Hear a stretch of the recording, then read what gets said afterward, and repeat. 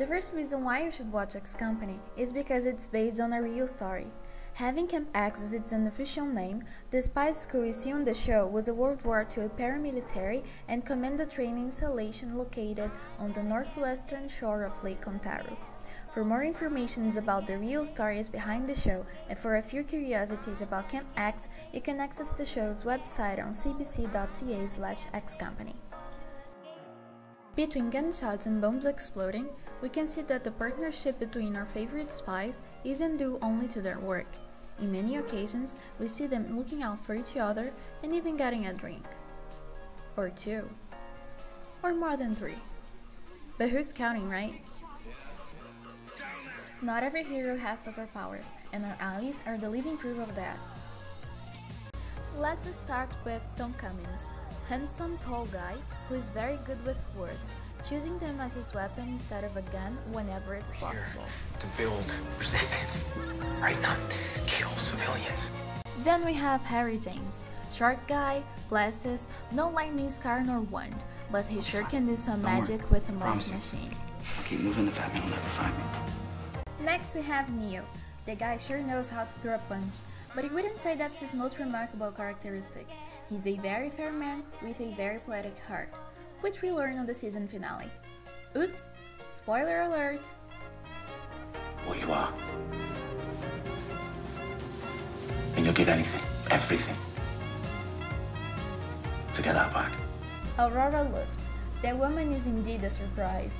That is, if you don't know how strong a woman can be.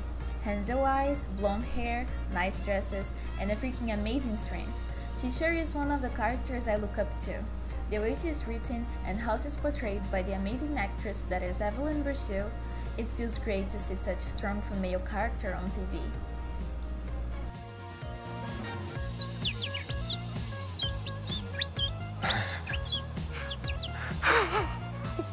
That's great. Everyone has some secret talent. And last but definitely not least, we have Alfred Graves. Well, that one is the closest thing you get to a person with superpowers. Alfred has a rare condition called synesthesia, and because of that, he has a perfect memory, which, according to him, can be a burden sometimes.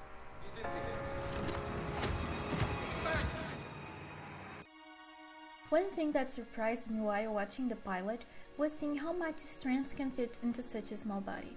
Girl power is real, folks. I think it is amazing to see that on the show, we don't have only Aurora as a strong, powerful woman to inspire us and make us feel empowered.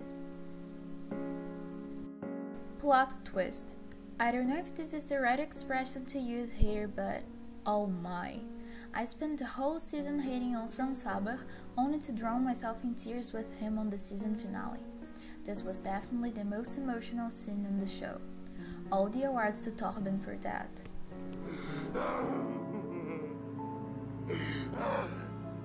And that's it, guys. The second season of X Company premieres in winter 2016. Oh, and before I go, just a little piece of advice. This guy, don't ever be this guy. Ich war so frei, ihn genau mit etwa zu führen. Wegen der richtigen Unterbringung ihres Sohnes.